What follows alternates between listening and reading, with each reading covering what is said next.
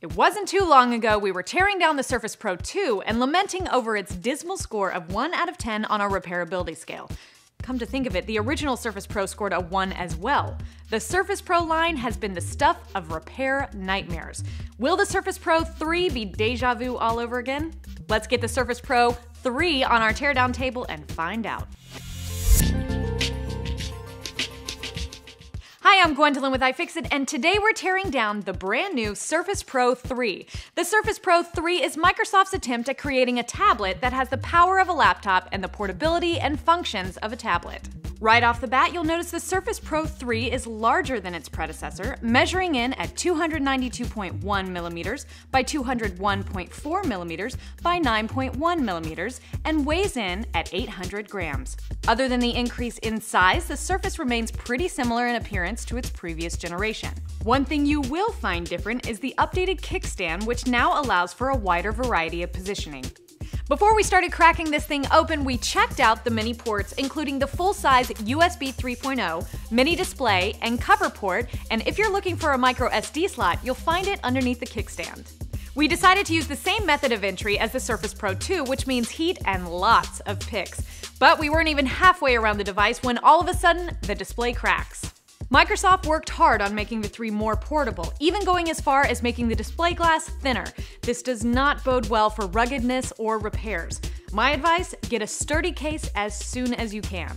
We would never let a cracked display stop us from continuing our teardown. With a little packing tape applied to the cracked areas, we continue around the surface of the Surface. Alternating blast of heat from our iOpener and gentle prying from our picks, we're finally able to get our first look inside, and wouldn't you know it, it looks pretty much like the inside of a Surface. Freeing the display proved a little more challenging than expected thanks to some unfriendly metal spring brackets, but once our spudger had its way with them, we were able to remove the display. This is, or was, a 12-inch clear-type Full HD Plus IPS LCD with a resolution of 2160 by 1440. On the other side of the display, we notice the touchscreen controller that is affixed to the back of the display. This little guy is what provides the necessary tech that allows the Surface Pen its pressure-sensitive abilities. After a long battle with the display, our techs felt the need to take a breather and tackle something simple. How about the SSD? It's just held in place by a couple of screws. This little guy has a 128GB capacity and was manufactured by SK Hynix. To get a closer look at the battery, we had to scrape and scrape a tar-like substance to free it from the rear case. Think we're joking about the amount of adhesive? Well, the residue left after scraping the battery out was strong enough to hold this inverted pint glass. Microsoft does not skimp in the glue departments. As careful as we were with removing the battery, it still ended up looking a bit different by the time we got it out. This is a 7.6 volt, 5,547 milliamp hour battery that Microsoft claims will give you up to 9 hours of web browsing. Before we got to the motherboard, we had to deal with a ton of dark, sticky adhesive. And once we did, we were able to free this slim board that is home to the 5-megapixel front-facing camera.